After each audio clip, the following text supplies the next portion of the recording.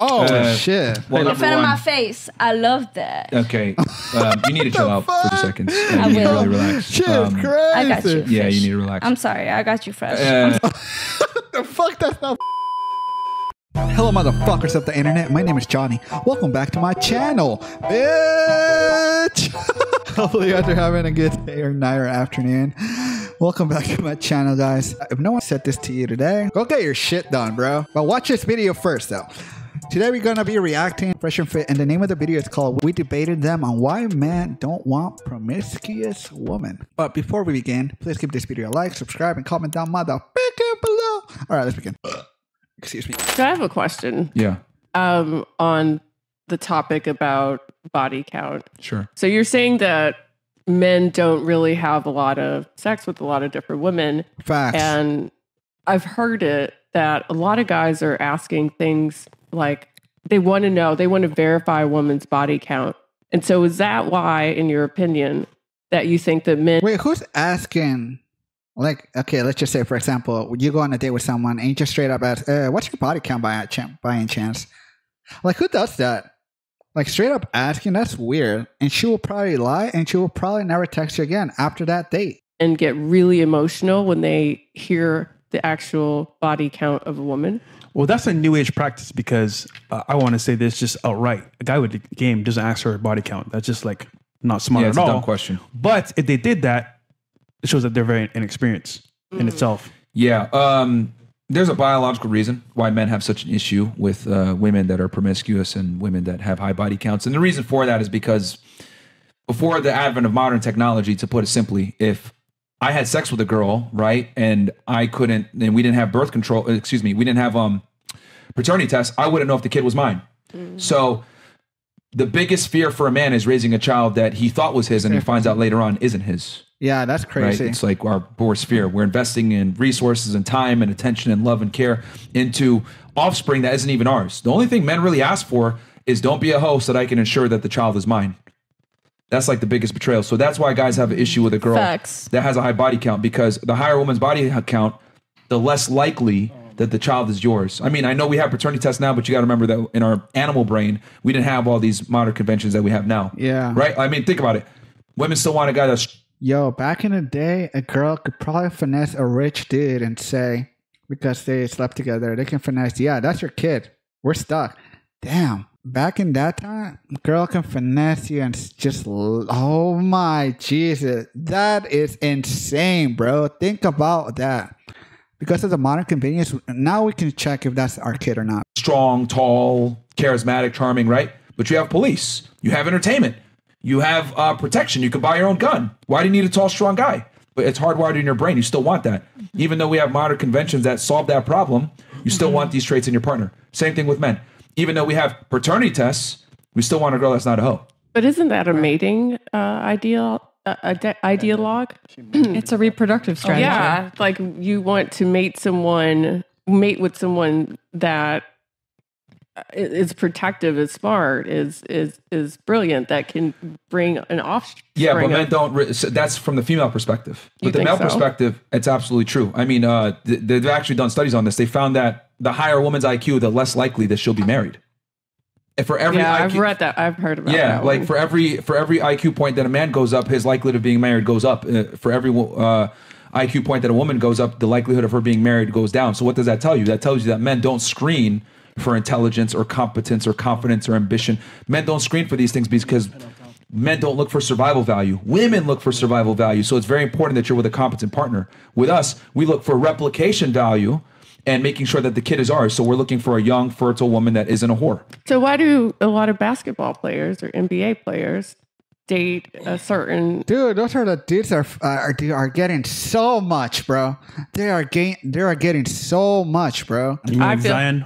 I feel like Williamson. I'm not naming anybody, but what I'm saying is they date a certain type of woman, and they're usually tall. You know, and we're not going to. Bro, they can get whatever they want, bro. Their status, their NBA, they can pay good, they look good, they are tall, bro. They can get. Dude. Go to the maybe we never heard of them before. Can you specify what demographic you're because there's a lot of NBA players that date women that might not match that demographic. So can you specify what do you mean?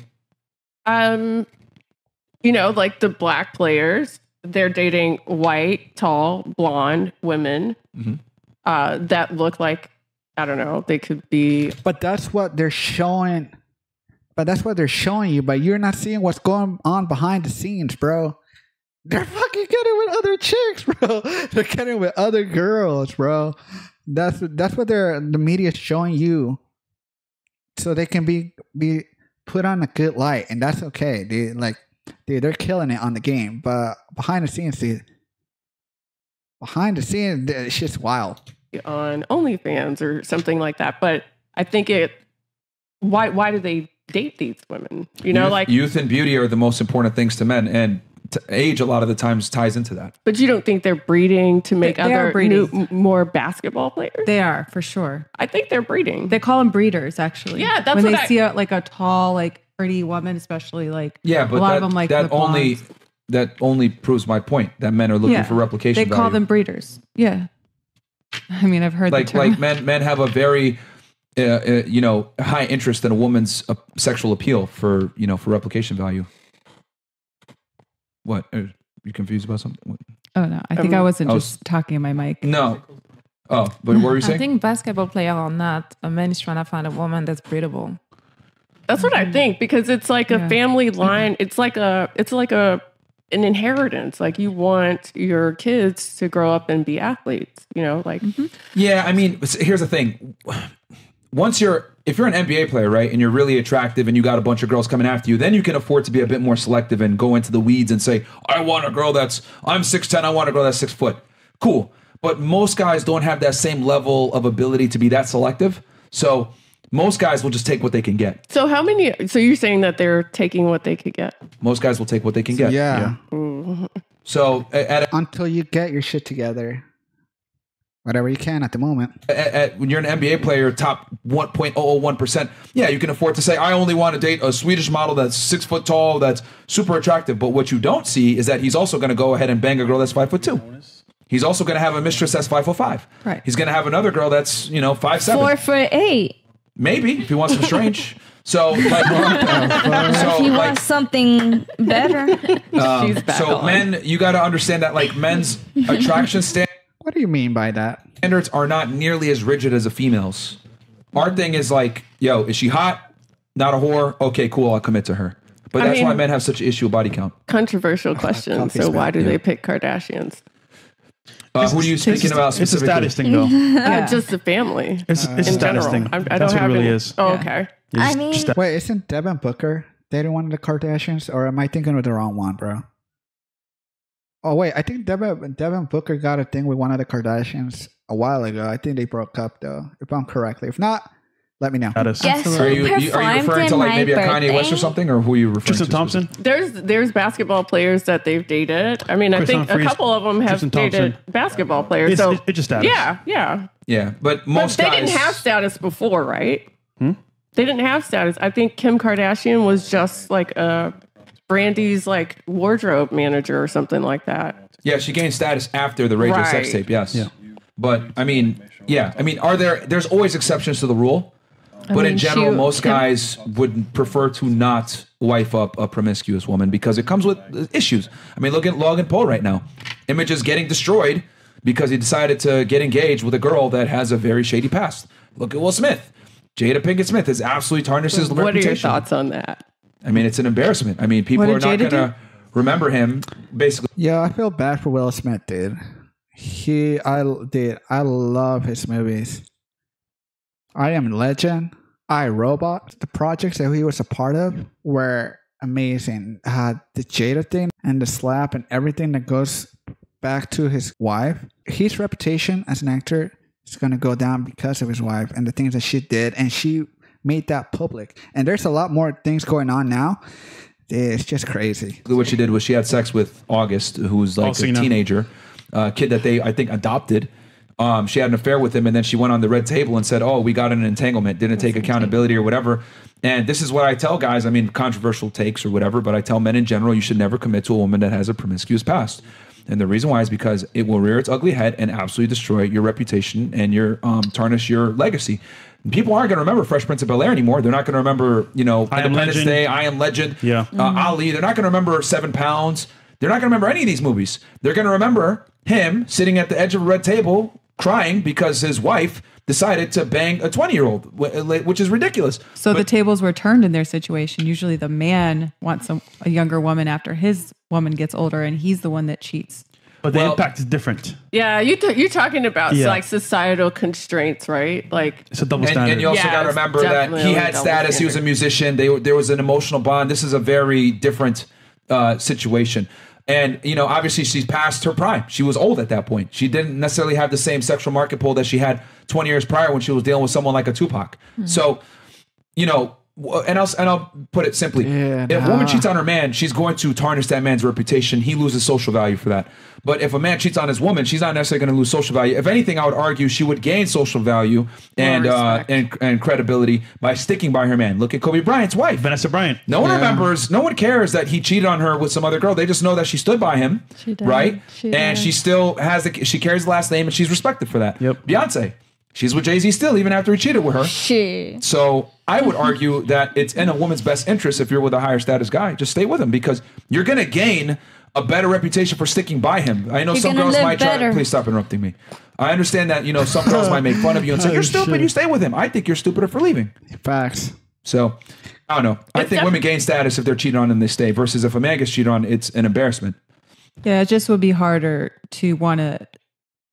It would be like you would lose respect for that man and lose attraction for them. But you're not with the high value man because you respect him, honey.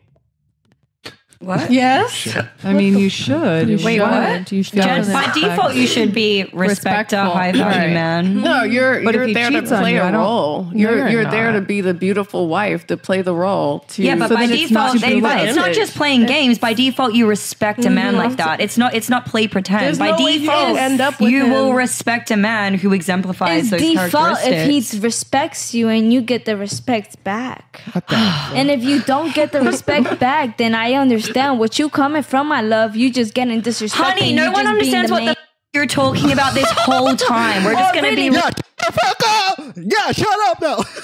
Just straight up say it, bro. Shut up. Because I'm playing with the fake accent. Really? What? Because I'm playing with the fake accent. And you're not the first, and you will not be the last, and it's okay. And I won't be the last to beat your eyes. Oh my God! Why there's so much animosity right now, bitch?